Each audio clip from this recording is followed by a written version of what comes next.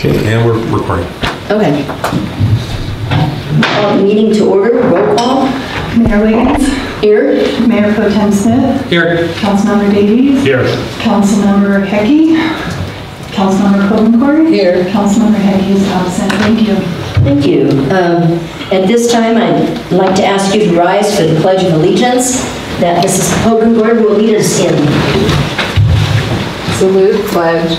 I pledge allegiance to the flag of the United States of America and to the republic for which it stands, one nation, under God, indivisible, with liberty and justice for all. Thank you. Are there any audience communications at this time? Are you thinking or what?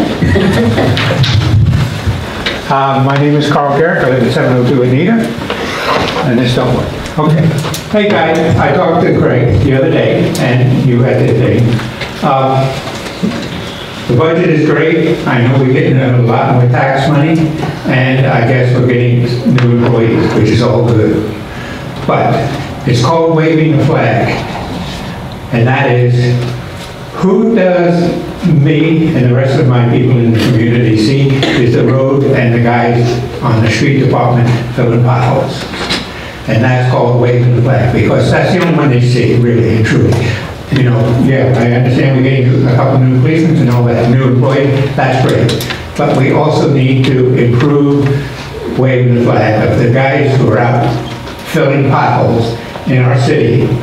That's who we see. And with the extra money from, and I realize Walmart is going to give us a few extra dollars in tax money.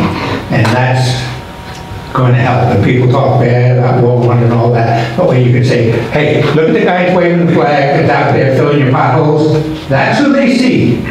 And that's going to have to be important. And one of the things, you know, consider that in your budget, that this is these are who they see. Okay? And it's called waving the flag. Thank you. Any other comments from the audience? All right. I will turn it over to the City Manager, Finance Director report. Thank you, Mayor Wiggins. I just had a brief opening remark. I want to thank the council for coming in today at this early hour. We live and breathe our budget every day, not just tonight, but every day. We've had a balanced budget as long as I've been at the city, and most all the employees here. We have amazing employees doing amazing things for our city, up and down, left and right. Tonight, I'm going to let the numbers speak for themselves. $22 million overall budget nearly.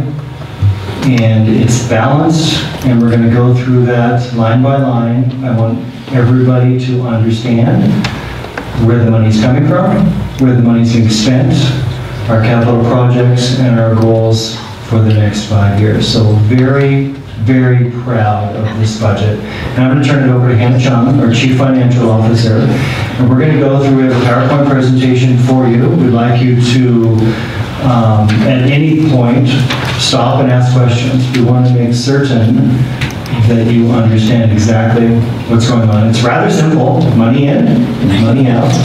This is how much is coming in. This is where we get it from. And the money out, this is what we're spending it on. Great people doing great work. So I'm going to turn it over to Hannah Chung. So you're going to start with the right? Can I ask something? Yeah, go ahead. Ashley, do you know anything about my ad? Did it get repaired from Mariana? She's been trying to get a hold of you. She needs to be able to log in. Oh, I texted her. Okay. Oh, okay. I don't know. I haven't been much in the office today. So. Okay, thank you. I apologize.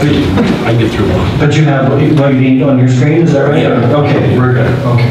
I just can't. So you have one of these. So the first item, instead of, before we jump into our PowerPoint and all the numbers, and each department heads will provide the highlight of this budget of their own department. So I'm going to start with Finance Department for 2019-20 budget. The Finance Department, the budget is rather very simple and very small.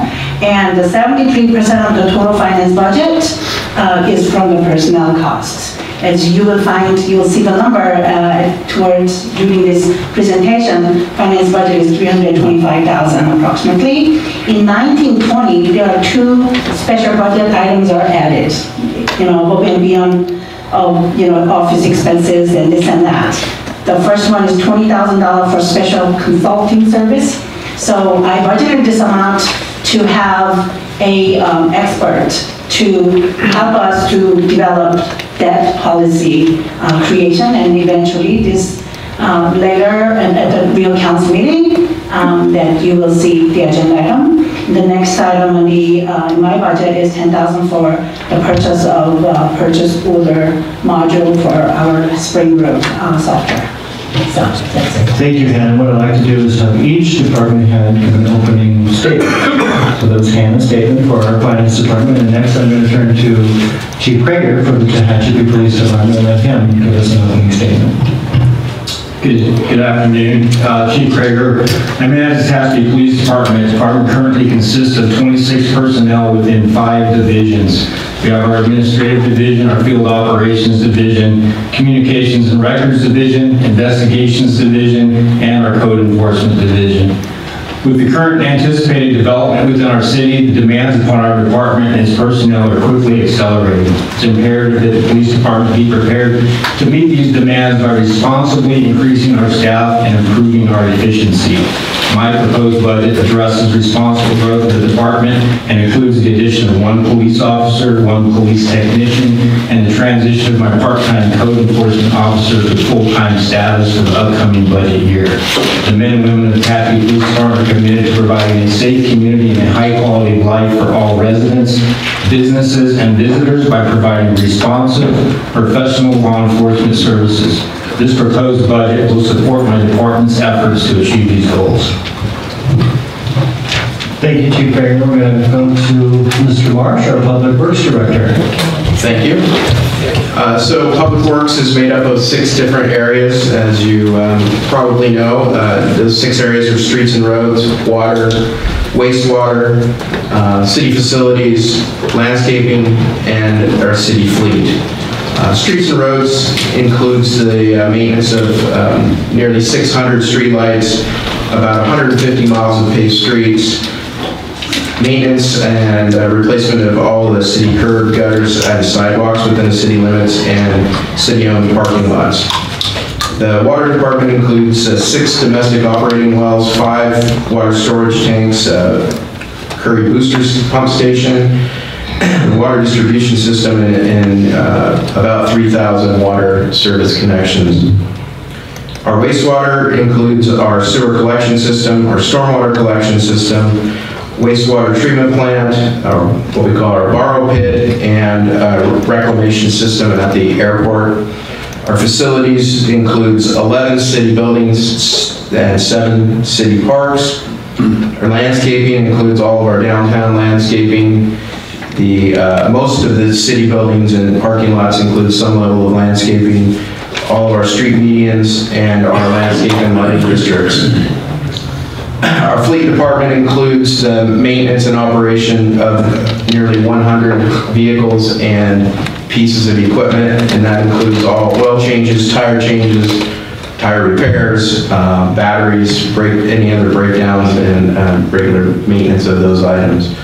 So there's a lot involved in the Public Works budget, and we'll get into the details of that. But in general, this budget that you're going to see tonight is in support of our continued improvement and development of the Public Works Department, and in alignment with improving the level of service that we provide to the citizens of Tehachapi. Thank you, Mr. Marsh. Now we're going to move to Jay Schlosser, our Development Services Manager, and he'll give us an opening statement for his departments. Yeah. Council, my department includes the building, engineering, and planning departments for the city of Tehachapi. In short, we've talked about this before. If it's building in the city of Tehachapi, it runs through us for permitting, review, and approval, whether it be public sector improvements like road improvements or improvements to the water or sewer network, or private improvements such as Walmart is the easy example to use these days. The only thing I'll say about our budget this year, or a couple things, is that we budgeted, we have a lot of the standard operating components. We go through a lot of paper and staples, as you can well imagine. So that's certainly budgeted there. But in addition to that, this year, we're continuing to focus on the things that we need to do to manage development in the city. So we're budgeting for an update to the engineering standards, fairly comprehensive one that's needed. The last comprehensive update was in 2008, as well as a comprehensive review of our sign codes. Those are both budgeted and will include consultant assistance this year as examples. As a departmental goal, I've spent the last few years and will continue to do so this year to self-fund the largest portion of this budget that we possibly can through the use of the fees that we charge the public. And the reason for that is simple, which is the existing resident here shouldn't, in my opinion, and certainly it's up to the council's discretion, but shouldn't be paying the bill for covering all the expenses associated with monitoring and managing the growth of the city. Instead, those who are benefiting from that growth, i.e. the developers, should be paying that bill. So you'll see in the budget tonight we've done a good job, and this year's budget reflects yet another sizable step forward in self-funding those components of what we do. And so this budget, in my opinion, I'm happy to say that it strongly supports what our goals are as a department and what you all's goals are, at least as we understand them, for the direction of this city. So happy to present it to you tonight. Thank you, Jay. Next, we're going to move to Corey Costello. Corey assists us at City Hall, so General Administration and Economic Development. So Corey has an opening statement for you. There's a couple departments to touch on: economic development as well as our refuse fund as an enterprise fund. We did that in a moment. But start with economic development. The goals of economic development include utilizing our changing economic profile in our community, establishing processes and initiatives, maximize investment from new, existing, and potential business owners. So we balance private benefit with public impact. We're coordinating our efforts with other departments, including planning, engineering, communications, and the police department. This budget, you will see, allows us to stay engaged with the stakeholders in and around our community, addressing needs in local economic clusters to support job growth and the economic opportunities for the residents of Tehachapi.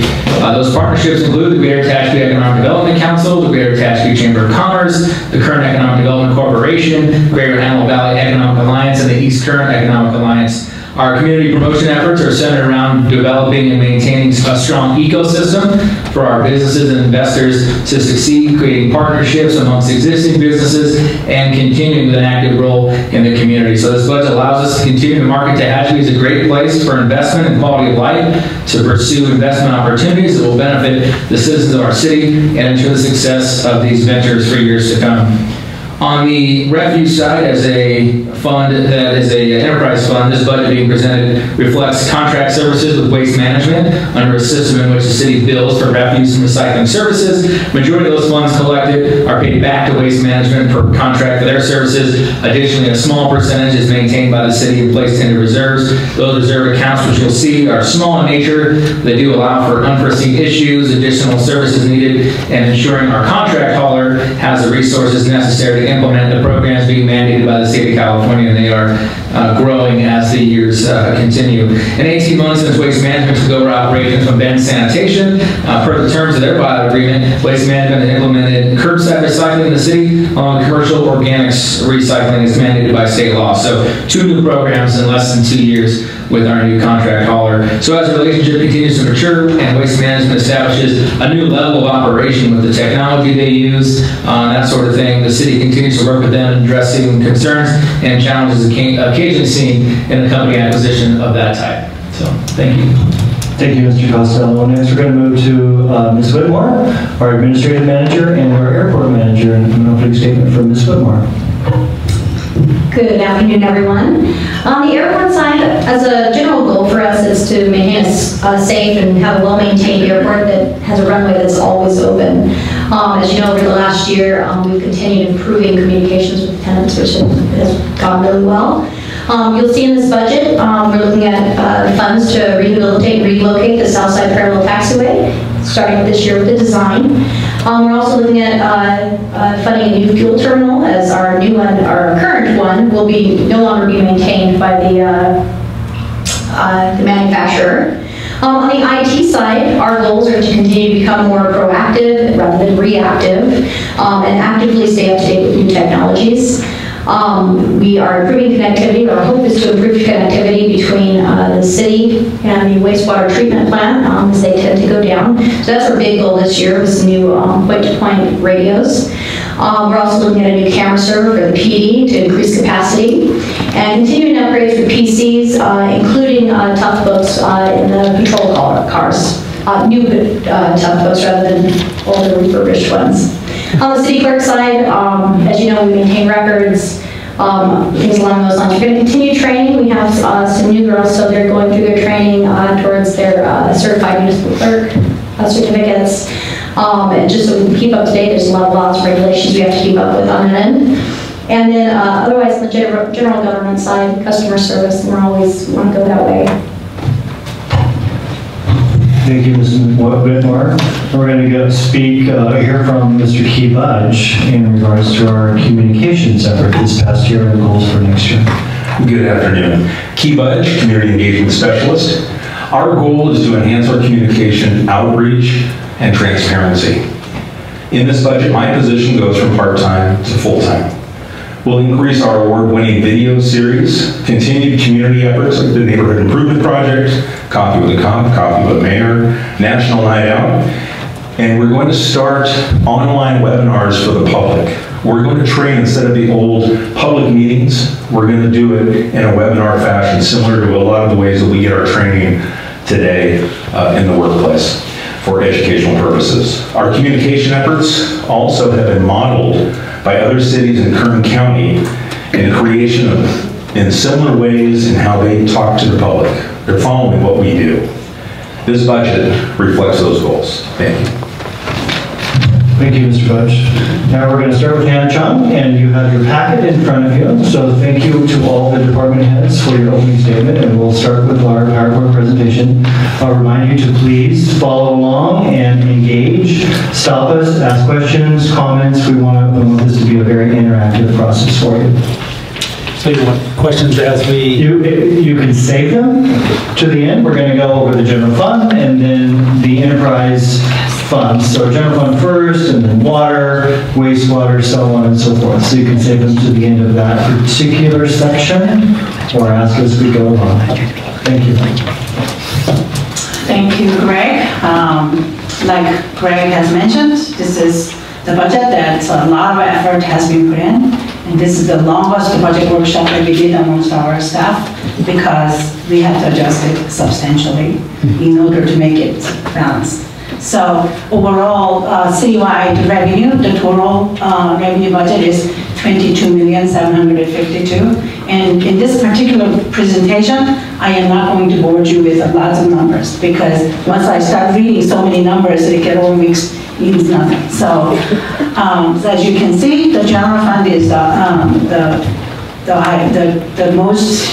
biggest fund amongst all many city funds. So general fund takes 35%, sewer fund is number 2 in a revenue-wide, and which it takes 15%, and capital project 14%, and water 15%. And move on to the next slide, to pie charts that shows the revenue budget. Now, by looking at this pie chart, you can see the biggest portion is the green, which is general fund. And in here, this one explains the whole, every single the funds there is under the city of Tehachapi umbrella. And so number 2 is the sewer fund. And so I just wanted to let you know there's a little pie that has 1%, says LLD on the top left side. It's a landscape lighting district.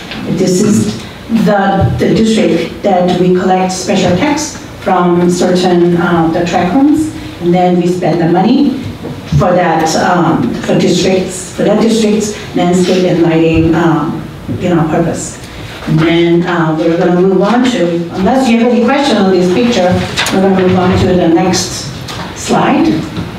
This one will show you the composition of total citywide expenditure budget, which is $21,736,000. So overall, the revenue was $22,752, and the expenditure is $21,736. So over $1 million, citywide, the surplus that we will recognize if we, based on this budget story. So of course, the expenditure side, general fund is number one, and unlike the revenue side, sewer takes into on the expenditure side, and this will be explained when we go, talk about sewer fund. And number 3 is capital project. Number 4 is the water. Refuse is 1.4 million. It's a fifth. However, revenue is high on refuse side, and so is expenditures, because there's a substantial contract amount should be paid to waste management. So you will see that down the road. Next slide, please. So this is the pie chart, and I'm not going to go over everything since I did the table. So of course the blue is the general fund. And number 2 is sewer, and number 3 is capital projects, so on and so forth.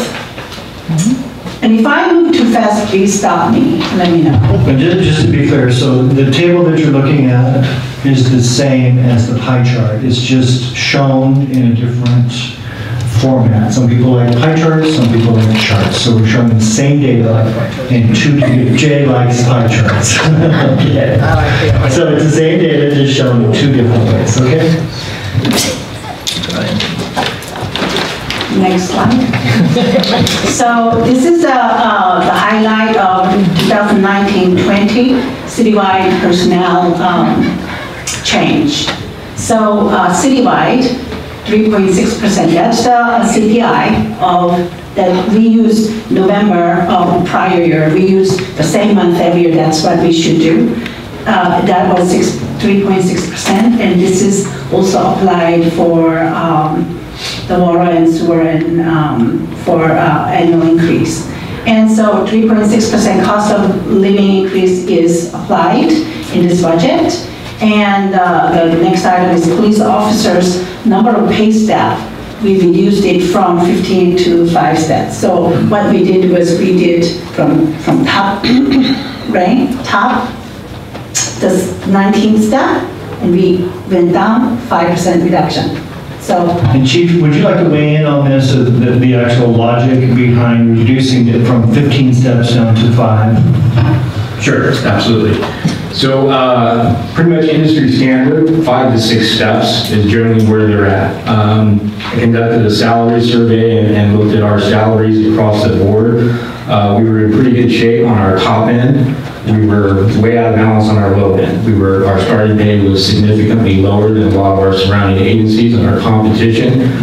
So in order to remain competitive in our industry and attract quality personnel, we needed to bring our starting salary up considerably. And the simplest way to do that was to reduce us down to 5 steps. Thank you. Chief, I have a question. What is the time frame for those 5 steps? Basically for a starting officer to where he will be at top pay? Well, that depends on performance. We're still a merit-based system and have the ability to obtain a merit increase annually based upon their performance. So realistically, someone could be there within 5 years, 5 steps. But they could also remain at those lower steps if that performance isn't where it needs to be to get those increases. So you do annual reviews of each officer? Yes, sir. Okay. Thank you. All employees. All employees. Okay, thank you. So, and next item is we added 3 additional full-time employees into this budget. Those are lead landscape maintenance, one police officer, and 1 police technician. And so there are 2 positions transferred from part-time to full-time. Number 1 is community engagement specialist, and number 2 is code enforcement officer. And there are 2 new positions created. This is not necessarily additional employees to the total number of employee count. However, this is 2 new positions created are a Deputy Public Works Director. As you can see, Public Works is huge, including water, sewer, and Public Works. And the next position is Public Works Analyst. Question? What does a Public Works Analyst do? That is, well, I'm going to let Don answer that. Yeah, I was going to comment on that if I could. So, Public Works Analyst is not a new position. We already have somebody filling that position. It's a new job description within Public Works. So, this isn't an additional person, just to be clear. It's really an administrative assistant with some additional capabilities to help plan and organize the work within Public Works. The ability to utilize our computer maintenance system to plan jobs, do some procurement, some contracting, things like that. Okay. That's currently being filled by Roxanne Davis. Okay, thank you. Okay. I would also like to point out that our lead landscape maintenance person is listed as an additional person. That position was actually vacant for a number of years. It was previously filled by Jerry Ingram. Jerry was promoted into a Public Works Supervisor position a few years ago. So this is to fill that role. Okay. Okay, so next slide is just for your understanding. I included a little table that has total number of employees. And as you can see, the police department will have the highest, and number 2 is Public Works, Water and Sewer. And number 3 is Development Services, and the Finance and Admin has same 6 full-time employees. And from I just make a note that from mid-year 18-19, the full-time employee number of full-time employees 63, and we are in 1920 budgeted number of full-time employees 70. So in this number of 7 increase is 5 additional, which is 1 police officer and wastewater operator and 5, and then 2 part-time from 2 full-time. So from part-time to full-time is also added to full-time employee numbers. And from 1920 to 2021, there are 3 additional. Those are 2 officers and 1 sergeant. And from 2021 to 21-22, in addition is 2 officers, so 2 full-time. So unless there is any questions, so I mean, the competition of this part-time is the front desk and the Public Works are the majority, and there is 1 police department. Just a question. I don't see a fire service contract anywhere in the budget. It's here. Oh, it's up and coming, so we'll show you because we have did I miss it in the pie chart? Well, it's under general fund, and so it's finance, it's revenue, and expenditures of the general fund, and we'll get there in a minute, and it's a great question. Thank you. It will be covered under general fund, and it's coming up. Gotcha. Thank you. Right there, in fact. So as you can see, in the pie chart, in the major, one of the biggest funds in all, city funds is general fund. 2019-20 general fund revenue is 7.9 billion and some change. So in general fund revenue, number 1 revenue is sales tax. Number 2 is vehicle license fee, which is red. And then number 3 is property tax, which is green. And then TOT, transient occupancy tax, that's a hotel tax, is number 4. So in here, you're going to be able to, let's see, it's just the revenue side, so it doesn't show the fire. And we will move on to the next slide. And in this 1920 general fund revenue, I listed top 10 revenue source. It starts with sales tax VLF, which is vehicle license fee, which then takes 16%, 16.7%, and property tax and TOT is close to 10%, and development services revenue is 9%. A lot of development services, their work is reimbursed, so it's a lot of reimbursement revenue. And then the police grants and other miscellaneous revenue takes rank number 6. So top 10, total top 10 will take the 98.6% of total general fund revenue. So if you say it's almost 100%, it's not that, big exaggeration. So for your understanding, on the next slide, I listed what other revenue sources are. So these are, passport processing, 40,000, miscellaneous revenue, it's like a lot of 15% of any admin fee is added to miscellaneous revenue, and so on and so forth. And then we will move on to the next slide. So in next slide, we did a comparison between this current fiscal year. Since this fiscal year is not done, we're still working off of adjusted budget, which we council adopted during the mid-year. That's 18-19 budget versus 19-20. So in 19-20, from 18-19 budget, we will see sales tax 163,000 increase. So actually, number 1 increase is development services revenue, 193,000. The number 2 increase is property tax, and number 3 is sales tax. All these 3 taxes are development related.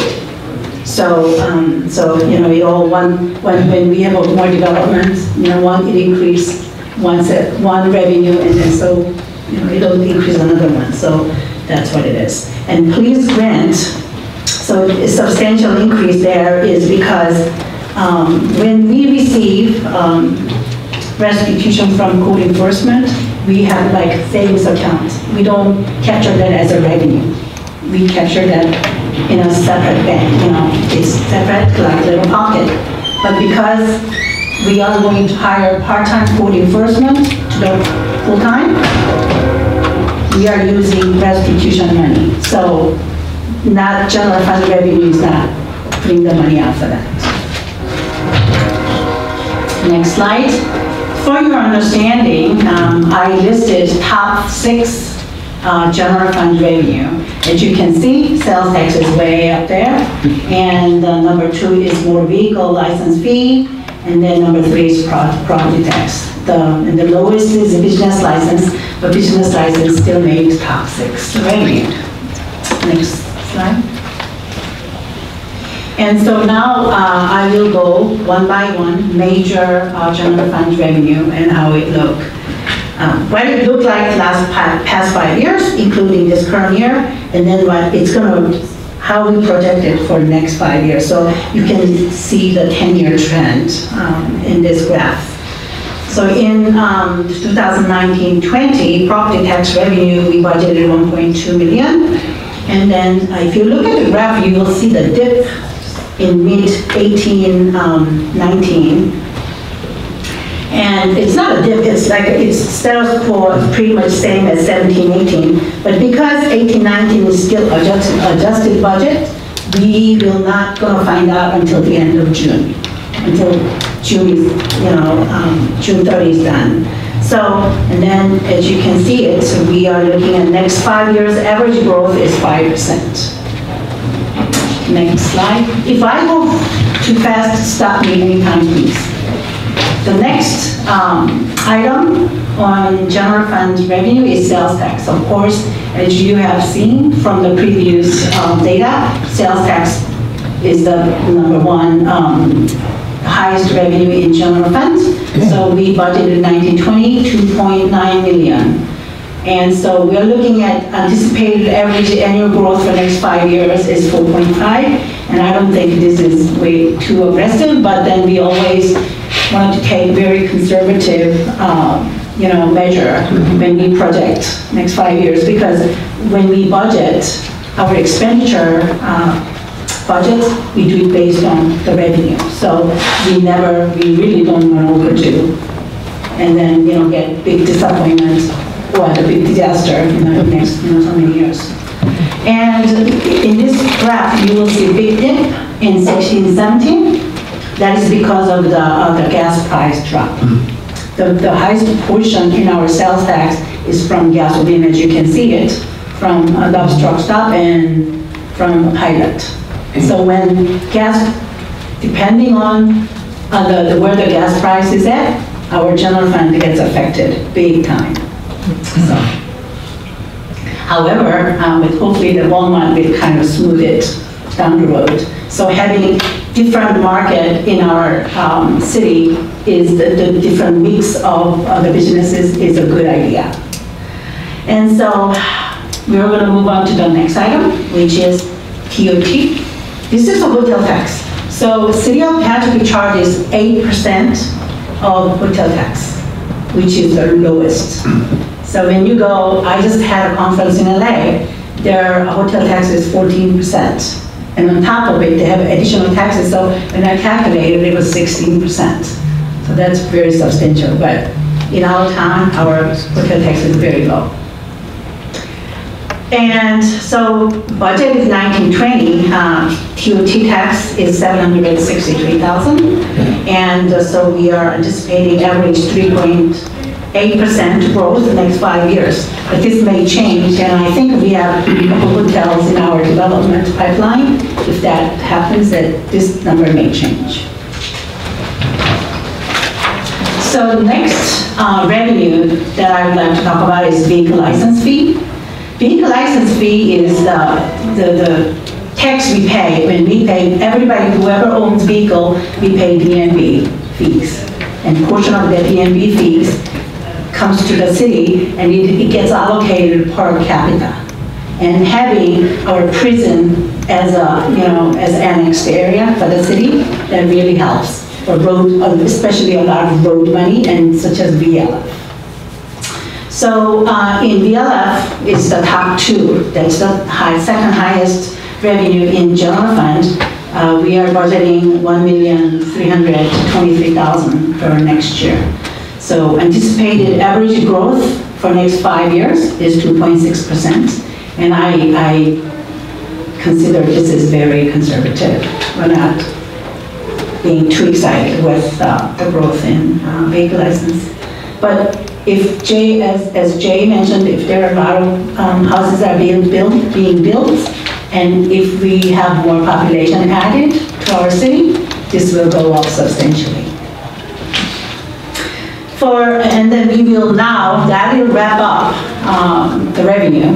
If you have any questions on the revenue, unless you have a question, I'm going to move on to expenditures. So in 1920 general fund expenditures, total budgeted amount is 7.9 million. So biggest portion of this 7.9 million is personnel costs. And as you all know, this city is service organization. We provide service. So we don't sell any product, we don't manufacture any product. It's the service. So it is natural to see highest percentage in the expenditure is for the personnel cost. Number two item is the operating expenditures, 2.2 million, 27%. And number three is capital purchase and debt service payment. Next slide. You will see this pie chart by department. So the police department will pay 49%, and that's number one. Number two is development services, 1.2 million. And number three is public works. And number four is general government. So, and then we will move on to the next item, general fund expenditures.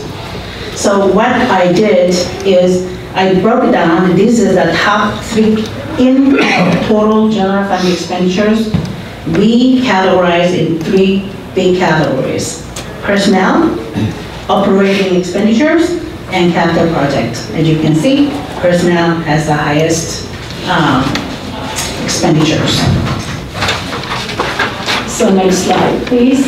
So this next slide will show you the bullet points of what is in this expenditure budget. Could you go back one to the person? Go back. Just the, line. on the personnel, yeah, that one there. Just a quick note is that even though we've added a few employees, it's not a very steep. It's fairly flat. Yes. And if you look at other cities, it's jagged because they have periods where they add employees when the money's there and then they have layoffs. It's up and down, where ours is over a long period of time, very smooth, so we don't have layoffs. It's everything's, I think that's kind of an important absolutely. Even during the recession, we did not cut services or lay anybody off. We held our own, and that's because we budget conservatively. And when we make the decision collectively to hire, whether it's a police officer or a public works employee, it's for the long haul. Yeah. And that's really the debate. And we're not interested in hiring and letting people go. Yeah. It's for the health of the city and then the health of the person and their family. Absolutely. Thank you. Sorry, Mayor. That's very good. Okay, so next item, the bullet points of general fund expenditures.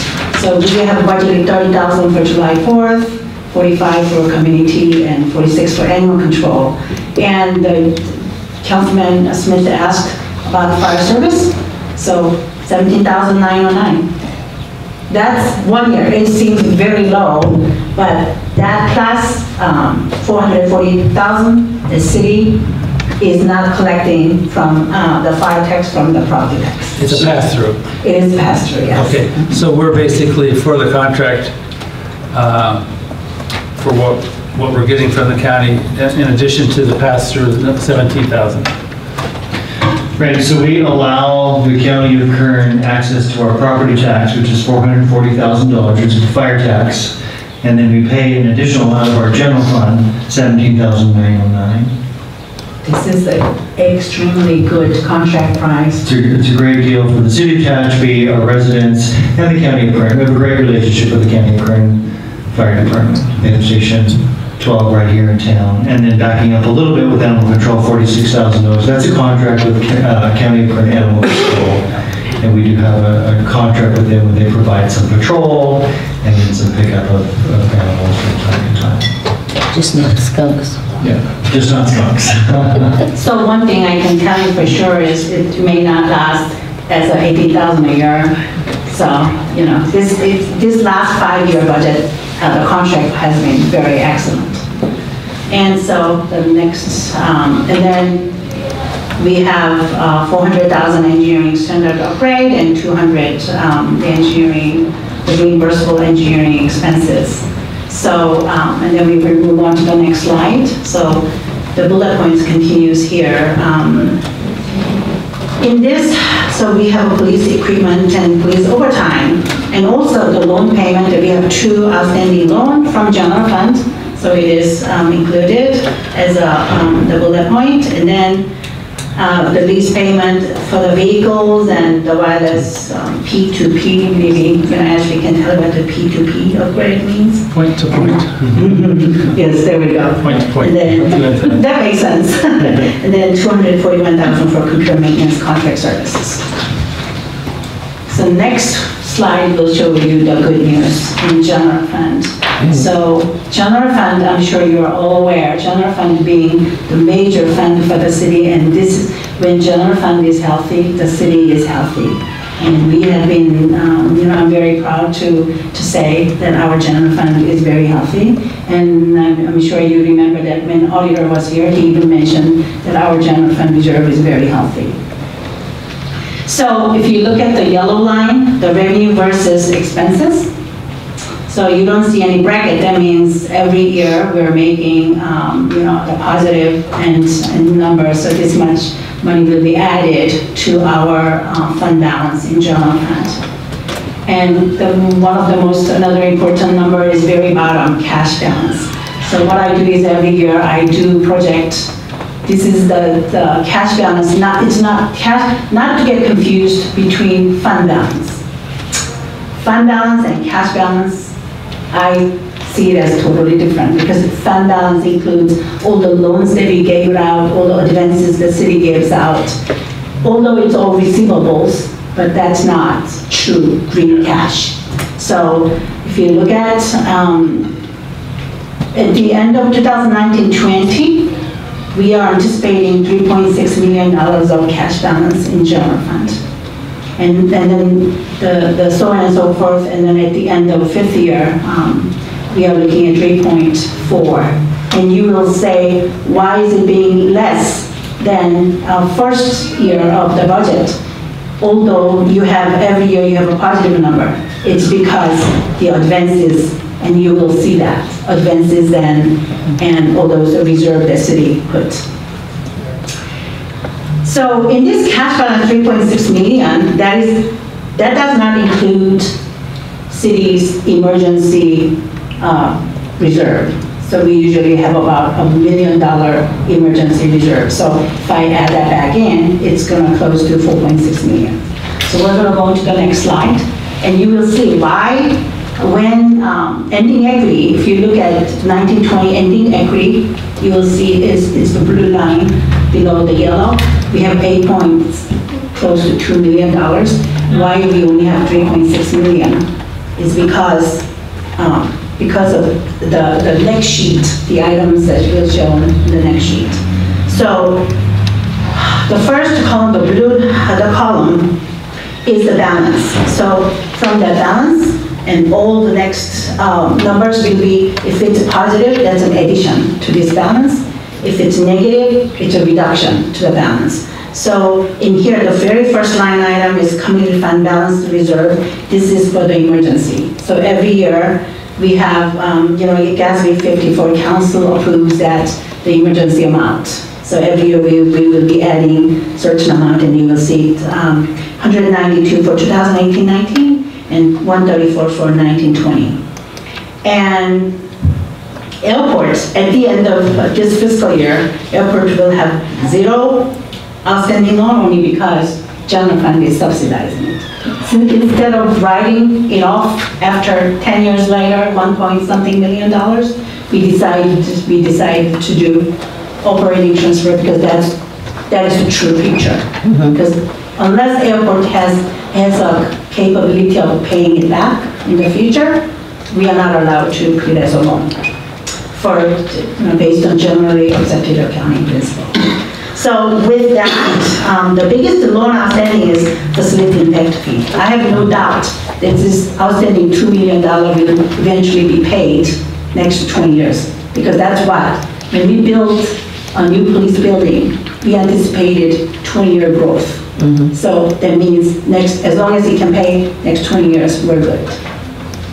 So even with that, general fund is healthy. So we'll move on to the next slide, and any questions? That will wrap up the general fund's budget presentation for 1920 budget. Now, just so everyone understands, we funded the construction of the police department in-house without paying interest on the loan outside. Right. I think that's a very important thing. Yes. We're loaning when a fund has the money that isn't used in that particular year or the next 2 years, we can use that versus going onto the market and paying the bank absolutely $200,000 or whatever it is on a loan that size. Yes. So I think that's a real good use of our funds, as long as when it comes to the point where we need that addition to the sewer or the water system or whatever, we've got it paid back, so we have that money back from the loan to the other account. Okay.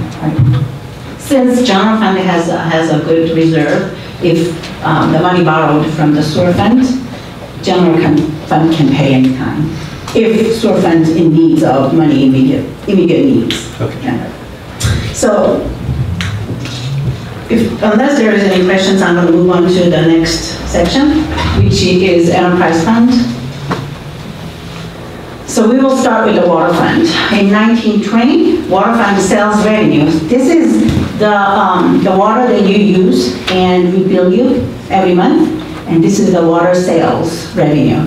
So we have a budget of $2,332,000. And the next item is water connection fee. This is the development-driven fee, has nothing to do with the residents. So this is the only developers pay for this connection fee. And this money is the strings attached. You cannot use this for operation, and you do not use this money for any operational maintenance. So that we budgeted $670,000. And then next slide, it'll show you the pie chart of water fund revenue. So in this water fund revenue, as you can see, the biggest slice of the pie is from retail water utility, which takes 71%. And water connection fee is $670,000. So, and then we have interest income and other revenues. Other revenues include penalty and interest and all that. So, move on to the next slide. So this will give you, you can see how the water fund, the sales revenue has grown. It'll show you the trend. And you can see big dip in 15-16, that's when big drought happened, and a lot of people conserved the water. Amazingly, our citizens has the city, and anyway, so that's when we have a substantial reduction in the water revenue, but eventually there's growth. This water growth is not actually fee increase. This is more, a lot of times, of course, there's a small amount of CPI increase included. However, mostly, it's the number of connection increase and also water usage. And now we're over drought, and I see people, using more water. So that's what this will show you. That's a real important graph, because cities, when there's a serious drought and they cut back, you see the dip in the revenue, but we didn't increase the fee to the user to cover the drop in revenue. We were able to absorb that. Correct? Correct. And two things I want to point out. One is, this slide does not talk about increasing rates at all. As a matter of fact, the city of Tehachapi is the lowest water rate in the community of Tehachapi when we compare ourselves to neighboring CSDs and otherwise. In our water sustainability project, formerly IPR, indirect potable reuse, which we've been talking about, you've authorized us to move forward, will allow us to smooth these highs and lows, right? So if we have a drought, and we know we will sometime in the future, we're going to be less reliant on the state water system so that our residents will have a reliable source of water. So we won't see these peaks and valleys. So two really good points to make. So next slide, please. The next slide is connection fee. Connection fee it's hard to predict, and this is the money that Jay brings in. It is development, and so it is just nature of this particular revenue. So, and these peaks and valleys are not to be concerned with, right? When Walmart comes along, you have to plug and play, right? You have to pay to connect to the water system, the sewer system, so on and so forth. So there's a large amount of money that's changed hands. When somebody builds a home, there's some money that changes hands. But this is all development driven. Again, this money is not used for operations. It's put in a separate account, and it's used to help us design, plan, and build future infrastructure that the new residents require. Very good point, Greg. Thank you. And the next slide will show you the water fund expense in a pie chart. So water fund total expenditure, we're looking at close to $3 million. And of course, the number one expenditure is the personnel cost, 41%. And number two is operating expense, 39%. And 20% for capital purchase. Next slide. In this slide, it shows the personnel, three big categories of expenditures in underwater funds. Number one, personnel cost, of course, number one. Number two is operating expenditures. You will see it, it's a slight reduce next 5 years, going down. And then the capital projects at the bottom. So the next slide will show the 5-year water fund expenses, and I will turn the mic over to Don. Thank you. Just hitting some of the highlights here, some of the things we've talked about. We talked about the Groundwater Sustainability Project, or IPR, that's in there. We also are planning on doing a study for the development of 2 new water wells. We really need one at least right now, and we foresee needing a second one in the very near future. So we're going to do a study to include 2. And then we also are planning to enter into a new vehicle lease program with Enterprise.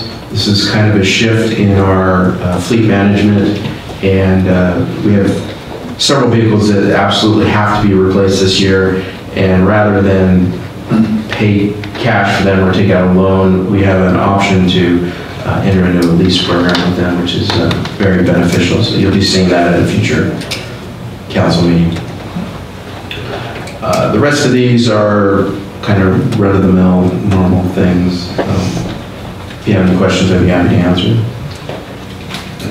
So next slide. So next slide is the one that we just went through was 5-year water and expenses. The biggest, mostly capital project items. And so next slide will show you 1920 immediate next year budget expenditures. Yeah, a lot of the same items here. You can see some lease water rights, meter replacements, and then continuing with the IPR project. So, okay, Ashley already, can you go one? Okay, there we go. So this summary will show you the water operating fund. So water operating fund, if you look at the yellow line across, you will see 41,000, almost 42,000 surplus based on after 1920 operation, and 2021 we will see 156,000 and so on and so forth. And then each year the surplus will grow. And although, this big growth, a lot of people will think, why do we have so much surplus? Look at 2 years before. So when we have a big project or well failure or something, then unanticipated cost will eat up a lot of the reserve. So one earthquake can devastate our water system, obviously, cost millions potentially. Last month, the Mojave well went down. We spent nearly $100,000 getting the Mojave well back in service. So we must carry a reserve to be able to manage our water business correctly. So then the ending cash and accounts receivable, I just wanted to let you know this is not only green buck, but it also adds accounts receivable. Let's say if we close the water fund, that won't happen, but if we do, we will have 1.9 million cash plus accounts receivable. And at the end of the 5th year, we are going to look at close to 2,760,000 surplus. And this is very healthy for water operation, and especially, I'm sure that Don can tell you this, but certain in our old area of the town, the pipeline is getting old. So, this can be spent any time. Next slide. So that was the operating fund. Next slide is connection fee fund. This connection fee fund, like Greg has mentioned, this is restricted only for capacity increase projects. So, in this, Don went over the bullet points. In 2020-21, we budgeted 1,150,000 for new well, and 22-23, another $1 million for new well. So those 2 years, you will see negative numbers. But like connection fee fund is, although we budget, and Jay and I, every year we try our best to make the best conservative budget for connection fees, but this is still a very wild card. And next slide, please. And this is a 1920 water fund summary. The operating fund as well as connection fee fund together. And other than the second year, 2021, 227,000 negative, every year is positive. So this is the year that we will be using our the reserve. But if you look at the ending number, cash balance is still very positive. So that is a good news. So I'll mention this again when we get into the sewer side, but that ending cash balance is really important for us to be able to do some of these capital improvements just through cash and not to have to go out and get funding or a loan from somewhere or even borrow it from ourselves. These funds are healthy and in good shape to be able to maintain a reliable and safe water operating system.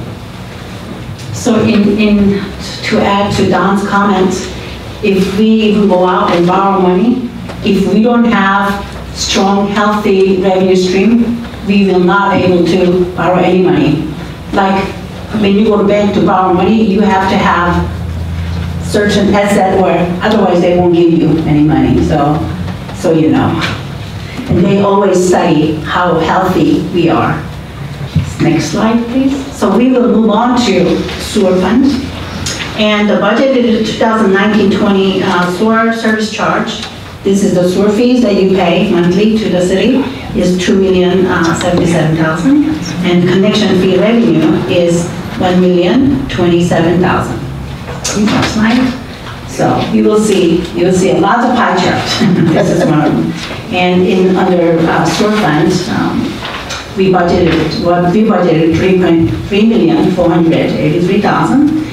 And so in this revenue, sewer service utility takes the 60%, which is $2,077,000. And number two is connection fee is 30%, $1,027,000. And number three is the bond and the loan proceeds that we are anticipating. And next slide. So this will show you, just like water fund, sewer service fee growth. Sewer fund, other than sewer fund is all the residential has flat fees. You pay same amount of money to the city every month, whereas the business and commercial, they fluctuate depending on how much water they spend. So, and this will show you the picture of gradual growth. So next slide is, of course, its connection fee is hard to predict, and it goes up and down, and it's just nature of the fee revenue, so it is what it is. And next slide, please. And so we will move on to sewer fund expenses from revenue. So in 1920, we budgeted $3,295,000 total sewer fund expense. And in that, operating expenditures takes 53% of total expenditures in 1920, $1.7 million. And personnel cost takes 32%. And capital purchase, 15%. Next slide.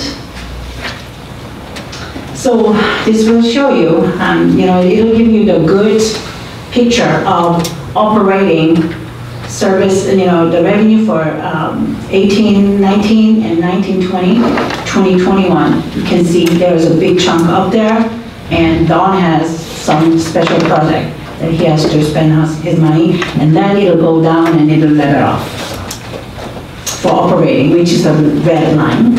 And of course, personnel cost has a gradual increase, and the capital project it goes up and down, of course. Next item. So just like we did in the water fund, we have 5-year sewer fund, the bullet points, and Don will take over. Yes, thank you. So you can see the 5-year plan. Again, some consistent projects here. IPR project is on here again. We have our vehicle leasing program, which I mentioned earlier. We do have budgeted for the replacement of a street sweeper, which will happen this year, and then a sewer cleaning machine replacement of our existing ones. So those are kind of some of the highlights. If you go to the next slide, looking at the 1920 budget, you see a lot of very exciting wastewater treatment plant equipment repairs and replacements. There's just a lot of maintenance that's required there at the plant, a lot of deferred maintenance from previous years. So we'll be working through all of those items, and then you can see the actual budget for next year on the other items we mentioned before, vehicle leasing, the IPR. I'd be happy to answer any questions about any of this. Two things I'd like to highlight. One is if you flip back one slide, please, actually. The sewer cleaning machines, our wastewater treatment is not just the plant, right? There's an entire network within the city, so we have to keep those lines clear. All the feeder lines that feed into the wastewater treatment. So the sewer cleaning machine is actually kind of a hydrojet type thing with a camera, and it goes in and keeps the lines clean and clear so that we don't have any sewer backups. And the other is the 2004 bond debt. So you look at 2020, 2021, we're going to be debt-free in the wastewater treatment world in 21. That's really exciting. Debt-free. I would So very exciting. Well, for this particular... For the outstanding bonds. This bond, right? Now, we'll probably add a little debt as we move forward with our water sustainability project, but that's going to depend on what we can cash flow and what we can get in the form of forgivable loans and or grants. So good news. Yeah, the goal there is to obviously minimize that or hopefully get away without having to do any debt service on that project. And if you do have a time when you need a bond, when you're in such good health financially, you get a better rate. That's right.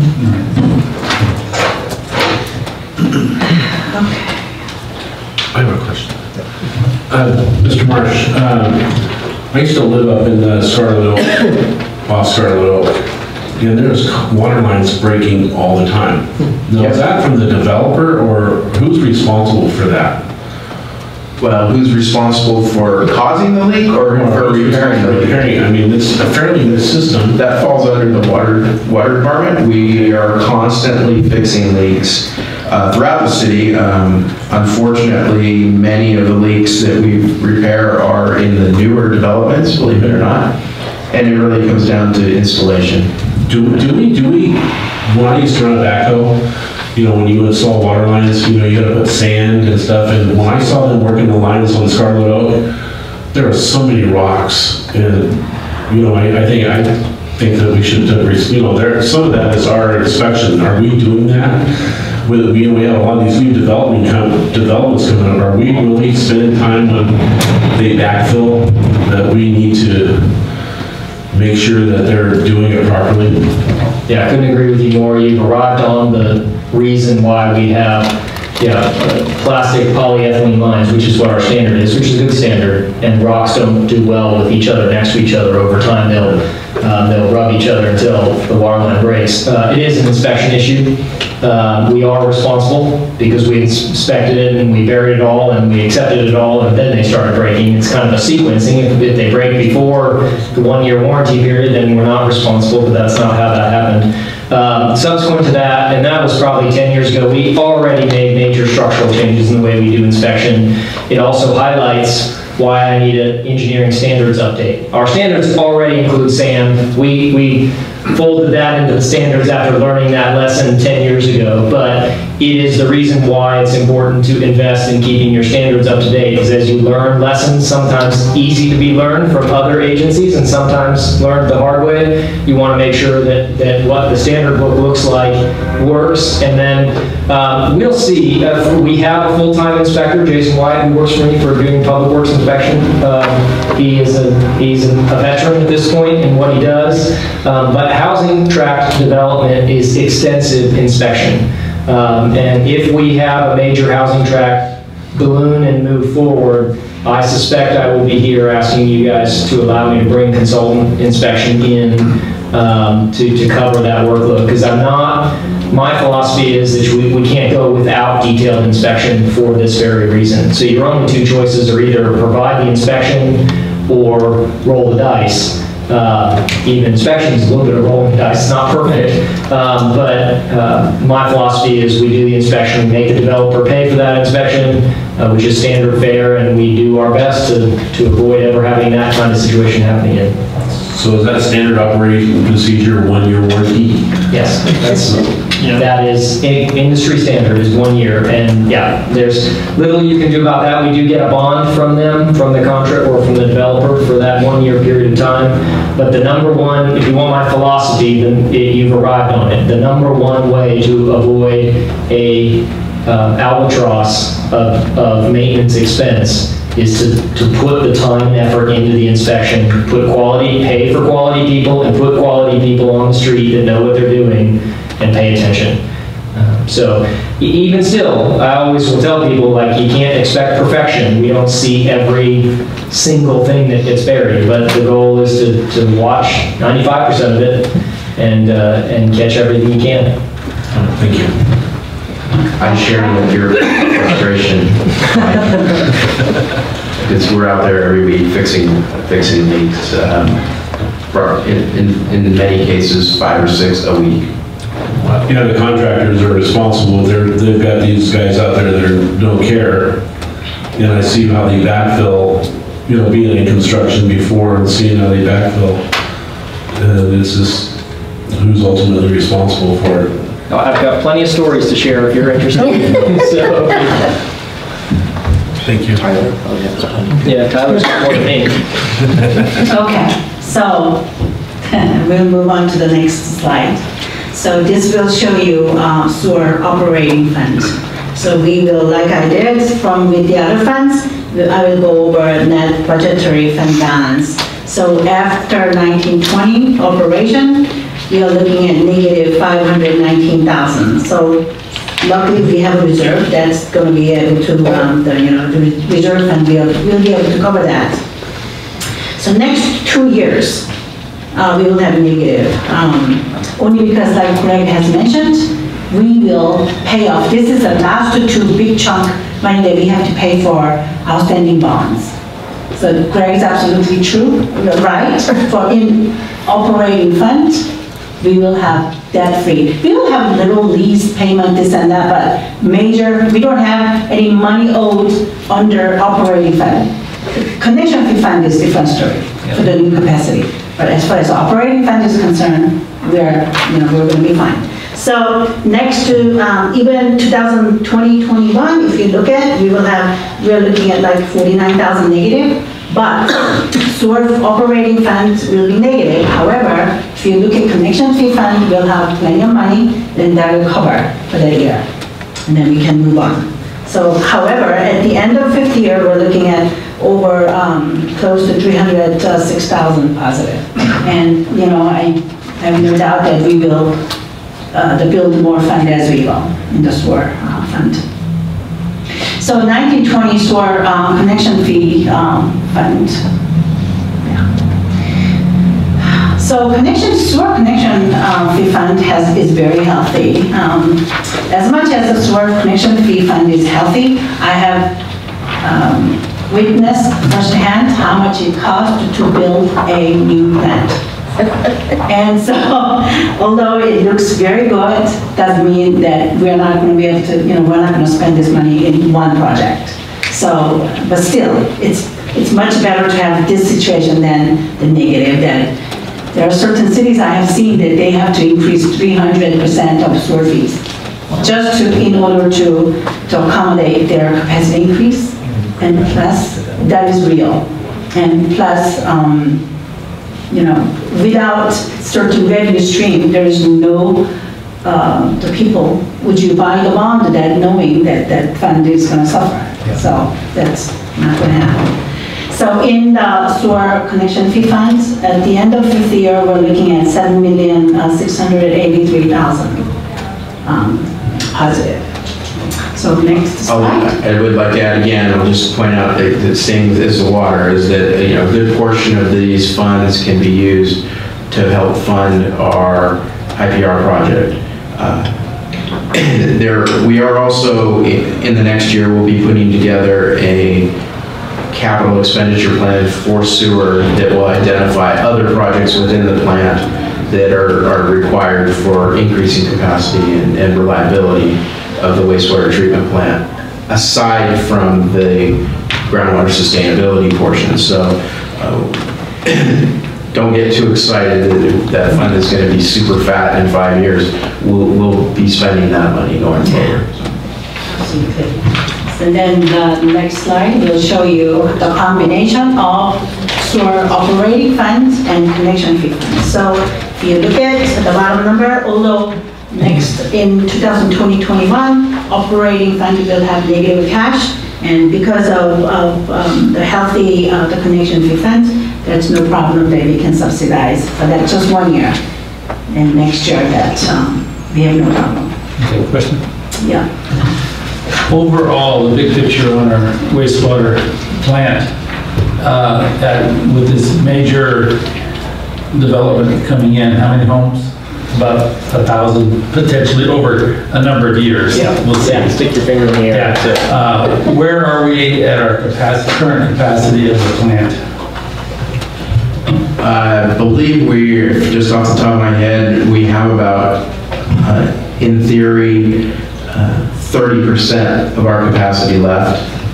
So, correct me if I'm wrong, the groundwater sustainability project is going to analyze that to make sure where we're actually truly at with the plant capacity. Yeah, and that's why I'm saying in theory, you know, if you take just the nameplate capacity of the plant versus where we're operating right now, it's about 30% under capacity right now. We're not 100% convinced that we can actually operate at the nameplate capacity. Right. So that's part of the study that we're going to be doing with IPR. So I don't know if that answers your question. Yeah, just in the big picture, how many dwelling units are we servicing now with a potential, but what does 30% mean of what we have? What's the number we're servicing? We would be right there, right at the maximum capacity of the plant.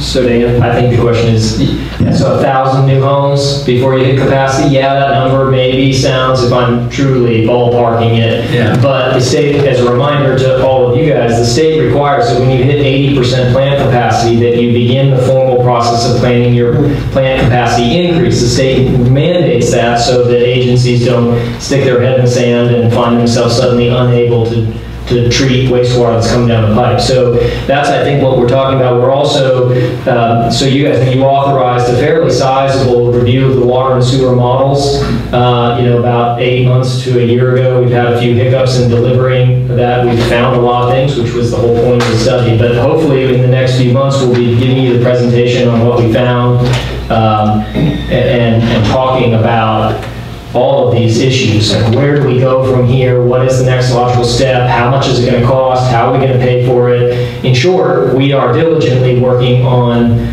A, managing the budget that we have now, but also B, continuing that 5, 10, 15-year planning horizon so that we're always in a nice and healthy position. So this is all standard fare. You know better than probably most. You've been through years of it with the city, but... well, the question will be, or already has been, what are we doing with these 1,000 homes? Are we looking at new streets? Are we planning for this? Are we planning for increased capacity, water and sewer? And the answer is yes. And I think the study that's coming up will be very good, and I think he will be very good at making sure the public is aware that we are planning.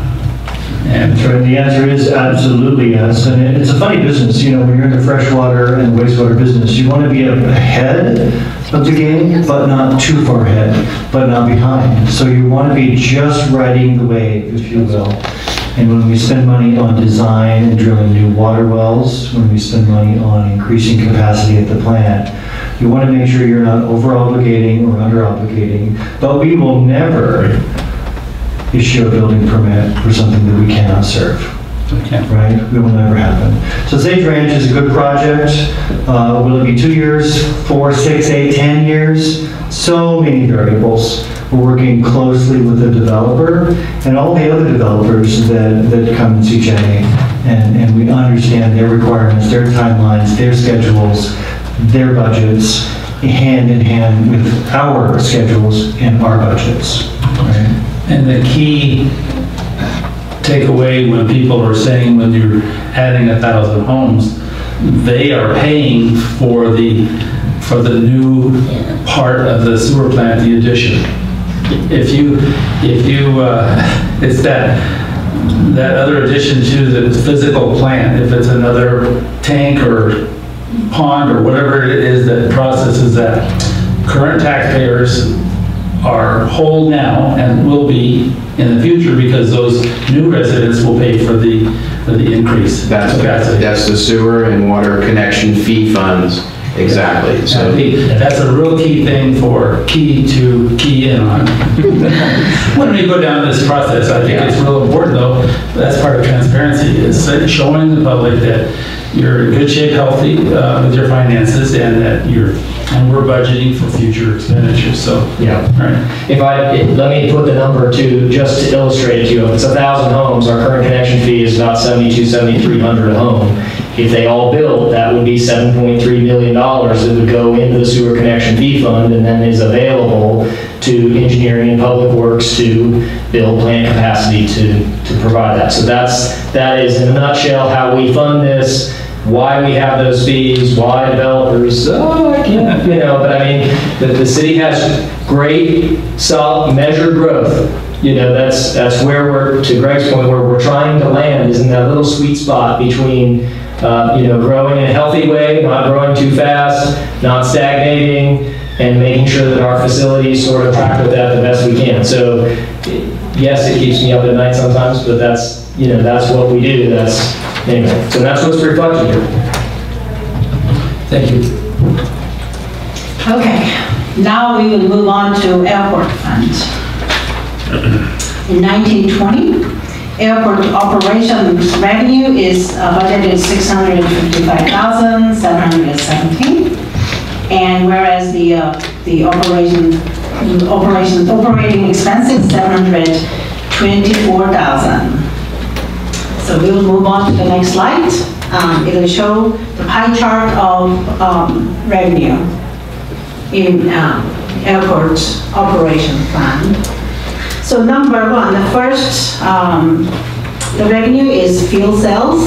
So although number one revenue is fuel sales, also number one expenditure is fuel sales because it's in and out very much other than 10% or so. And number two is hangar fees. And number three is a property lease. In this we have like a tower lease, and the sewer fund pays for alfalfa. We don't even grow alfalfa anymore, but then the ground lease. Billboards, so on and so forth. Then the fourth item in operations revenue is operating transfer in. This is the money will be transferred in from general fund, in $111,000 from general fund in 2019-20. Next slide will show you the revenue, and that is the black, and the red is the expense, and it looks like black, but it's like a purple, very bottom with a triangle pointer. That is the revenue net of general fund subsidy. So in 2016-17, there's a big spike, and that's because when $1.4 million was forgiven, actually through in a method of transferring the fund to airport from general fund. We'll move on to the next slide. So this one will show you, this one doesn't show net of general fund subsidy. This is just pure revenue versus the expenses. So it looks like the airport, the revenue is very close to expenses only because subsidy from general fund. So next slide will show you the pie chart of airport operation expenses, $723,784 budgeted. So number one expenditure in airport operation is the personnel cost, 41%. And number two is operating expenses, 31%. and fuel purchase is 26% of the total airport expenses. In 1920, airport operation expenditure, the line graph is, you can see it, and there is a big spike in 22-23. It's because of the airport project, taxway project. Then we will move on to next slide. The airport operating fund summary. So, although if you look at the yellow, we didn't even bother put cash flow because airport fund runs in negative.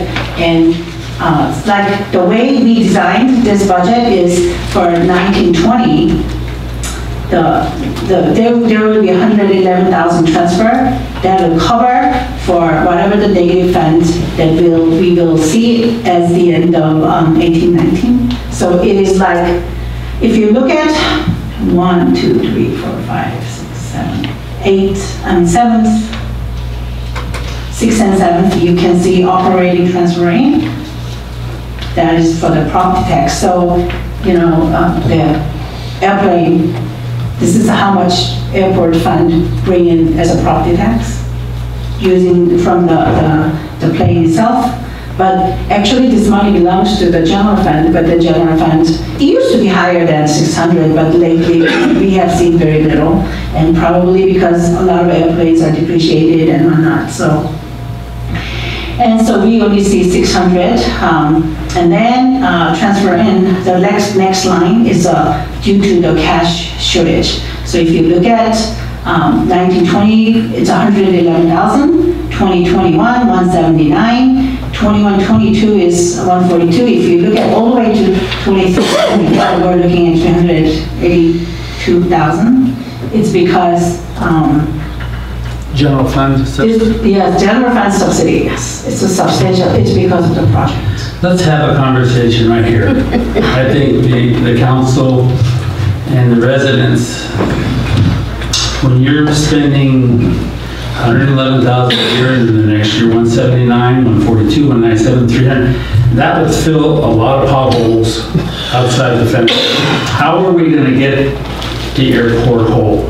There's a value to the airport. We all understand that, but that fund has never.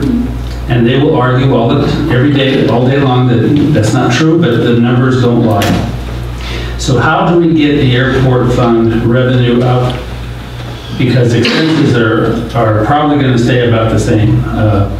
As far as the operating expense and personnel, they're fairly flat, except for when you have a capital expenditure. Those items are flat. So what's the future revenue? And everyone else chime in. No, you're right on. We can't continue with that write-off of 1.4 million. That would have paved some alleys until fixed a lot more streets. And we're putting it at the airport. We understand the value there, but people are asking, why are you spending it there and not on my street? So what are we doing? Where are we going? Phil, how many times have you heard that argument? You've been on this council longer than I've been here. And every time you try to bring that up, the room's full. And they have more arguments against your point than you're bringing up right now. There's other revenues, there's other issues that they bring up that you're not bringing up. Well, let's talk about those. You can't do it without them here. Okay. I mean, you can do it, but you're not going to have an honest conversation. Okay. The airport, and I'm going to defer to Ashley here in a moment. Obviously, it's an asset for our city, for our community, and for our nation. If you go back to the pie chart, Ashley, please, you can look at our revenue, operations revenue. Hangar fees, $153,000. Keep going back. That's the dirt that we lease to individuals for their hangar that's on top of our dirt, if you will. Industrial parkland lease, that's the prove it lease. That's the airport industrial park as you enter the airport on the left side. Fuel sales, that's just an net. California Airport Aid, that's Caltrans, because we have an airport and Caltrans for some reason has an aeronautical arm. They give us $10,000 in a grant, so on and so forth. So the revenue is very straightforward. Billboards, some cell phone tower uses. You know, we have space for hangars to be built, if you will. But it takes many, many years to, if you build a hangar, for that to pencil out before it pay for itself, right? Even though it's just a metal building, it takes 10, 20, 30 years in some cases to amortize and before you start getting profit. So there's no big rush in the general aviation world to build a lot of hangars, right? Some will say there is, and I would counter that and say there is not. If there was, they would be here, right? The biggest, the debt or the red that we're seeing is because of the airport improvement projects, right? Operating expenses, revenue in, operating out, that's pretty manageable. But whenever we receive a grant from the FAA, and the airport taxiway relocation / drainage project is over $4 million. The FAA requires you to match that, say 10%. That's $400,000. Plus the management, plus, you know, the consultants that we have to hire and so on and so forth. So that's $500,000 that we have to find, dig deep. And the airport enterprise fund does not have $500,000. So the general fund tends to subsidize that, or it just does. It doesn't tend to, it does, bottom line. If there were more to do, we would do it. I know it's been talked about for decades, but if somebody has an idea, I'm all ears. Right? I come from an aviation background, and general aviation, I'll say, is not thriving. It's surviving. Now, our airport is very essential, you know, with the emergency operations potentially, so on and so forth. We'll never argue that. That's why we keep it open, right? We have an obligation and want to do that. One of the things that we had discussed and decided, council decided a couple years ago, was the event center. But the event center was poised to bring in significant revenue to the airport enterprise fund. Right, we were going to develop it with a banquet center, with enhanced rodeo grounds, all kinds of things that would benefit the community in the recreational world, but also bring revenue to the airport. That was kiboshed. Right, we started down that road, we spent a lot of money, a couple $100,000 actually, and that's been put on hold. The FAA does not give you money for operations. It's ours. Now, we could look at giving it back to the county of Kern. We could look at a couple different things, but there's not a lot to do or say. That's the bottom line. The revenue needs to increase, so should we not go down that avenue of, because there's still a value to the airport. There's a value to the community. It's hard to put soft dollar value on it. So if it's not paying its way, then shouldn't we go toward that event center again? And maybe so. Here's what I'd like to suggest. You know, and this is the airport is in your district. Tehachapi Society Pilots, TSP, they're a very active group. Why don't we set up a meeting with you, Mr. Smith, Ashling, and Tehachapi Society Pilots and brainstorm some things? Yeah. Where are we now, and where could we go? So why don't we try to set something up in the next month or so? And we'll have that, I don't want to use the word committee, but we can have an informal meeting and talk about it. I think that'd go a long way versus just looking at the bottom line here. And let's just take that part of the budget out, and we can sit down and talk and say, if you were running a business, Tehachapi Society Pilots group, how would you do it? Let's do it. We'll do it. Let's say, you know, where would you get the money to invest to get that added revenue? Because you've got to do something. You can't just pull it out of thin air. So I think it's time to. We'll talk to them. We're having a good rapport with them right now. I think it'd be good to sit down with them. And this is not a bashing statement. It's just a fact of life. And when you start seeing it where you've written off that much money, and then you're just trending up and up and up. Again, I think the public wants to see what the value is to everyone else for spending that money there. When they're saying my street is in bad shape. That's what I'm getting in my territory, in my district. So, anyone else? I agree with you wholeheartedly. And I've sat here before and said, give it back, if that's the only solution we can come up with. And sure I can. Yeah, sure. But my point is that we either have to all play and try and play to make things better, or we shouldn't be in the airport business. I think we can figure it out. I really do.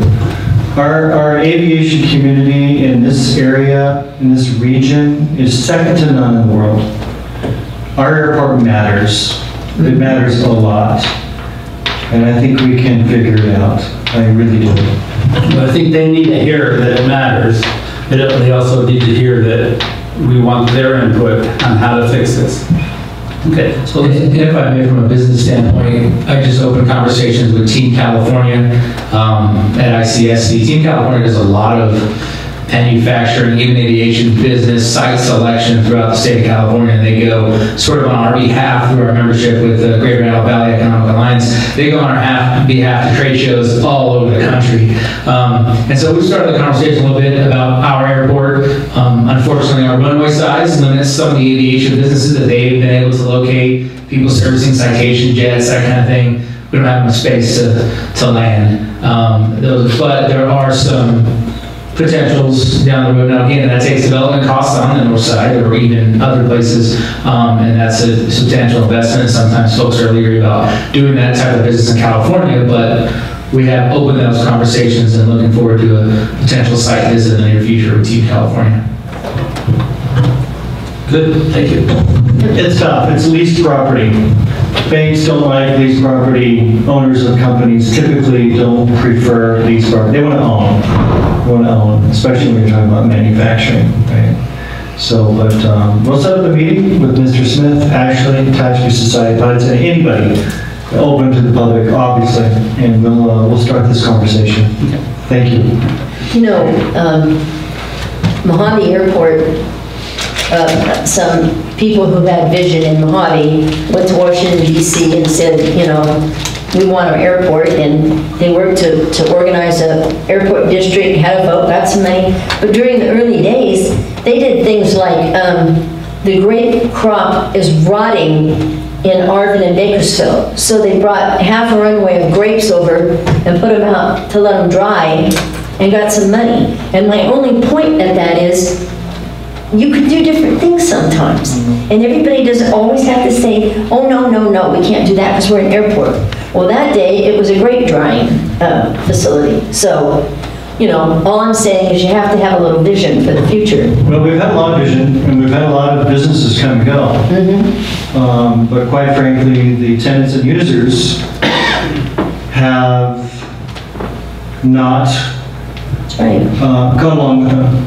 For instance, we had a guy that was teaching people how to ride motorcycles and get their motorcycle license. He was paying us revenue. We have several examples of those sorts of things, but we need to diversify. And even the FAA will tell you, diversify, right? We get it.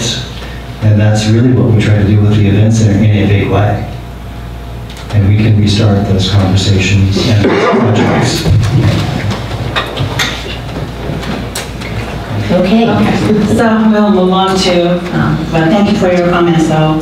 It's very, very important subject to discuss. And then next slide will show you the airport project fund.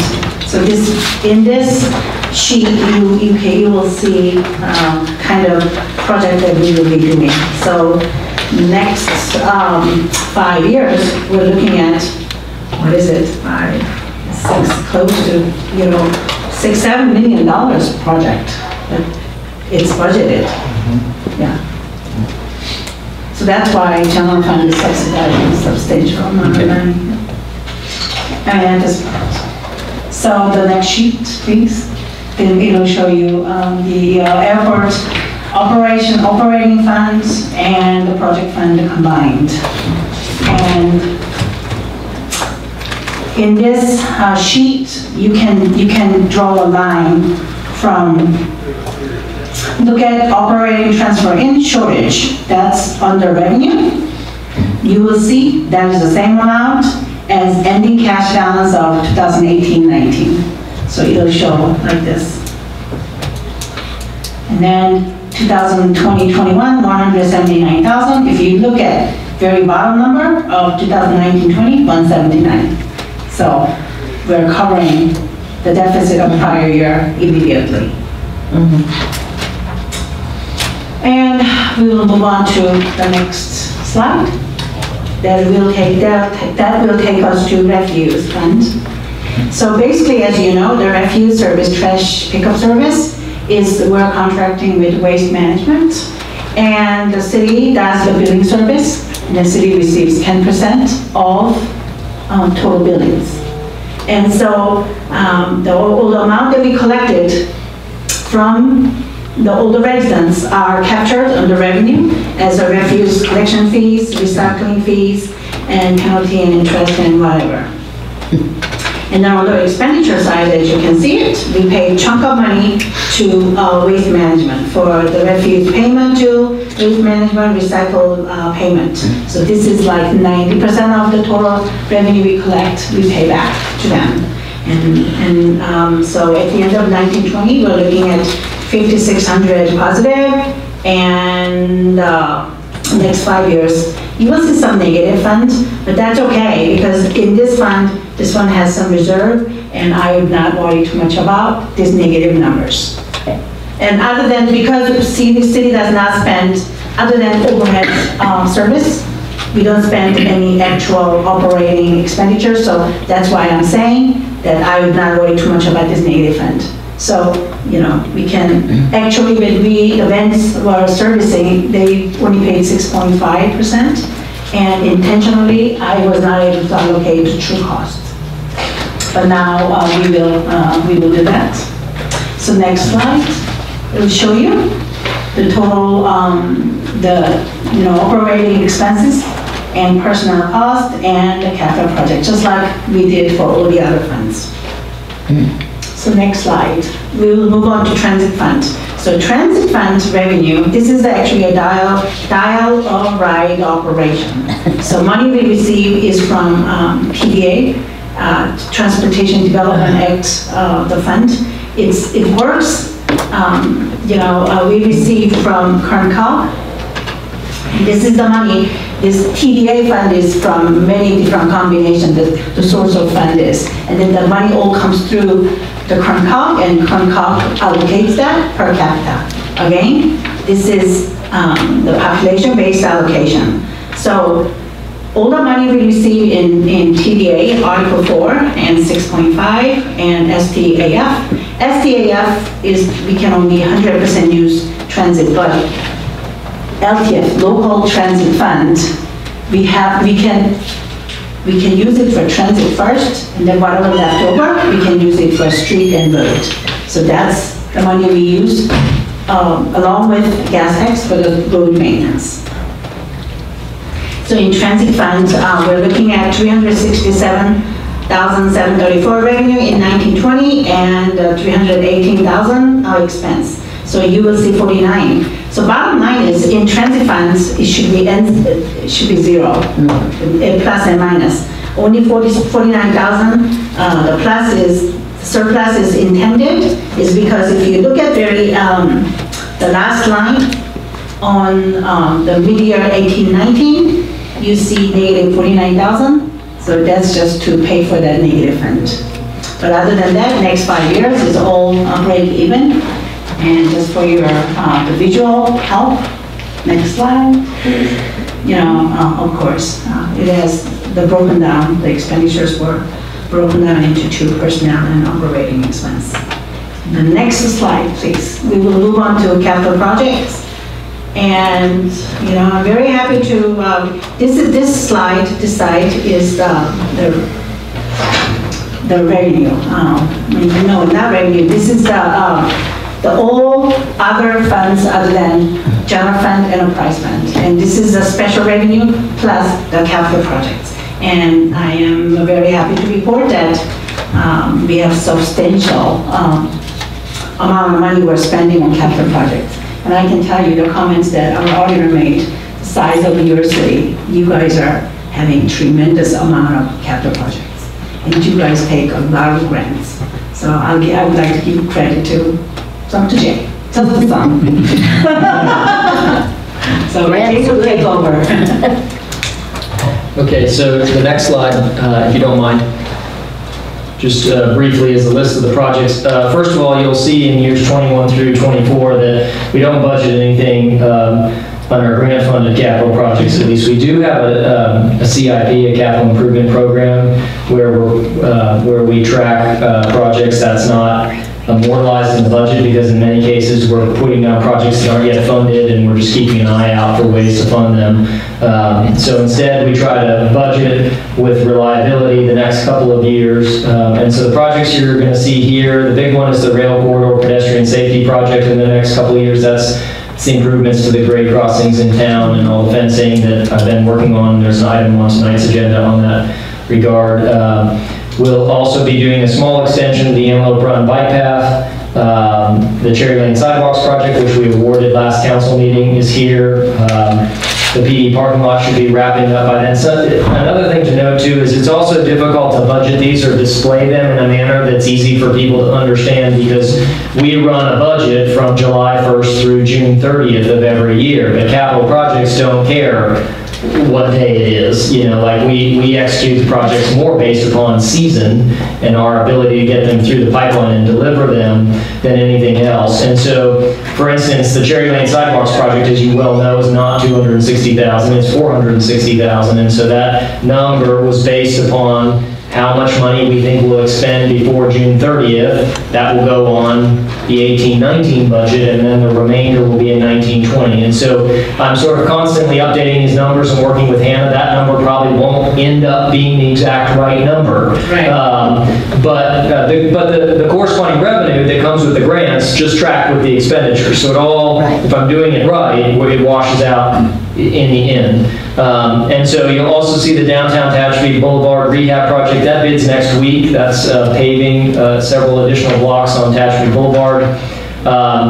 The urban greening grant is expected to be executed largely in the next 2 years, as well as the recent ATP grant that we received for Snyder is expected to be executed in 1920 and 2021. So this does not reflect any plans that we might have for utilities that might ultimately become. The other thing that is not here is projects that aren't yet a capital project are not on this list. So until we make a formal decision, come to you and go, we have $700,000 in the water fund, we wish to build a pipeline from A to B, you guys say yes, then it becomes a capital project and gets budgeted as such. So anyway, these are the projects that we have slated right now for 1920, 21. I guarantee you they'll be different in mid-year and they'll be different again next year, and that's just the changing nature of what we do. But anyway, I'm happy to answer any questions about what we foresee as of today.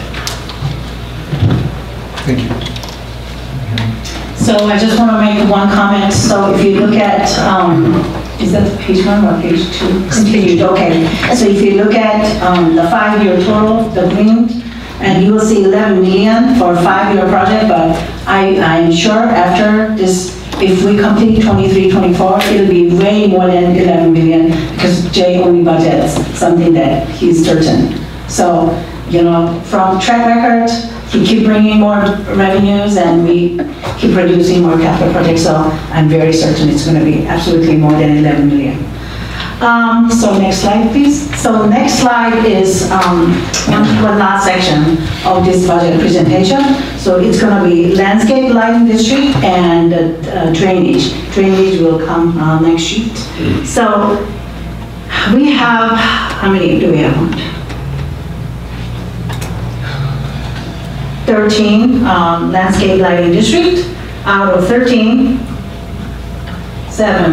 8 districts are in negative, meaning A couple of years ago, general fund wrote off close to 280,000.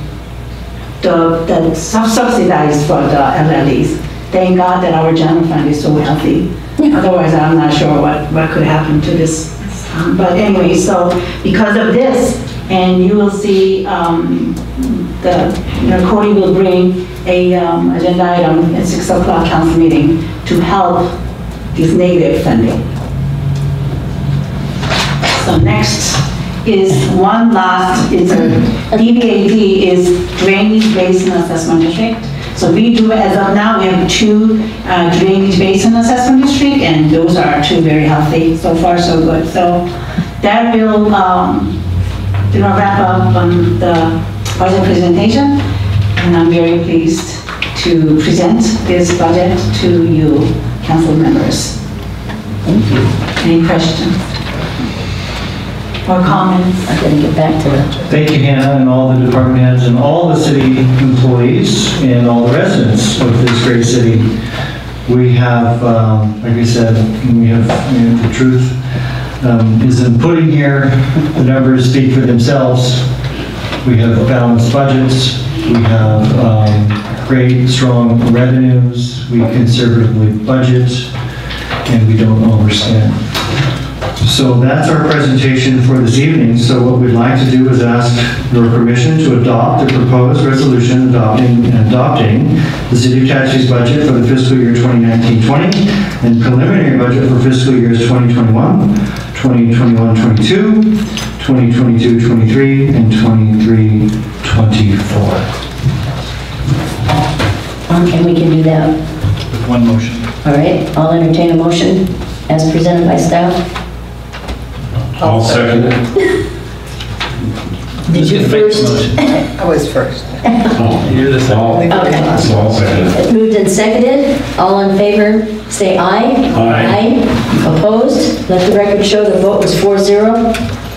Thank you. And we're, I got lost. I'm not on the right agenda.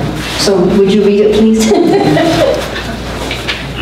I don't have, we don't have paper copies to start with. The next item is appropriation limit. That was on consent. Yes. We did make a small error on our cover sheet for the agenda this evening, so we didn't make a motion for any consent. Right. So if you'd like, we can talk about it for a second. It's the appropriation limit.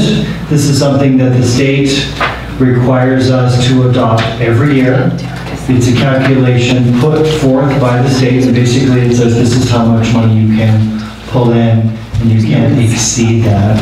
So if there aren't any questions, and again, this is mandated by the state, this is dictated by the state and pushed down to us, and we are within our appropriation limitation, right? Yes. And so we would ask that you adopt the resolution establishing an appropriation limit pursuant to Article 1013 of the California Constitution, repealing Resolution 23-18. Motion on staff's recommendation. Have a second? I'll second it. Moved and seconded, as presented by staff. All in favor signify by saying aye.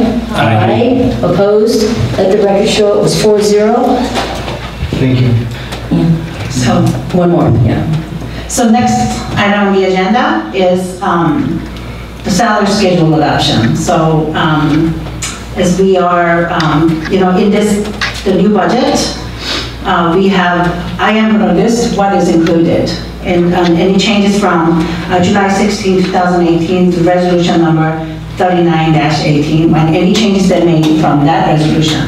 So, number 1, 4 additional full-time employees, the lead landscape maintenance police officer, and 4, it's just 3, right? I had a counting problem, right? And 3, the police technician, those are the new position created. Additional employees, I'm sorry. And then we have 2 transfer from part-time to full-time. The community engagement specialist and code enforcement officer.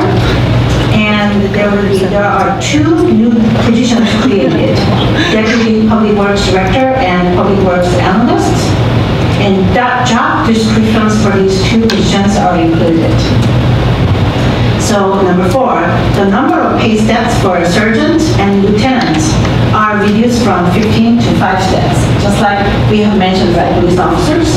And then number 5, a 3.6 CPI cost of living adjustment is included per memorandum of understanding for public works union. And number 6, 3.6 COLA rates for employees represented by Tehachapi Police Officers Association will be dependent upon finalized MOU between the city and the POA. And if there are any changes to that, we'll bring that back to with the memorandum of understanding approval by the council. And number 7, the number of pay steps for police officers and senior police officers will also be dependent upon the finalization of MOU between the city and the union, the police officers union. So there's 2 items.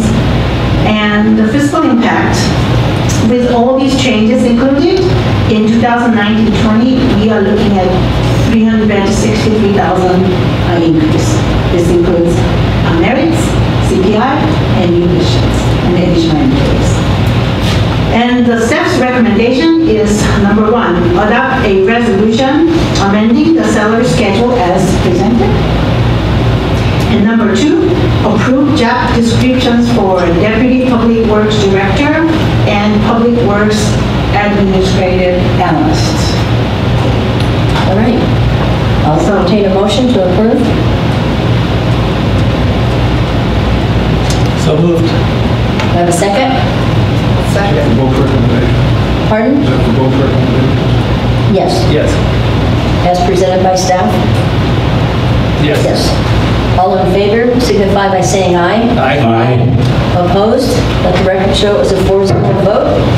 And we will see y'all back at 6 o'clock. Yay. Thank you.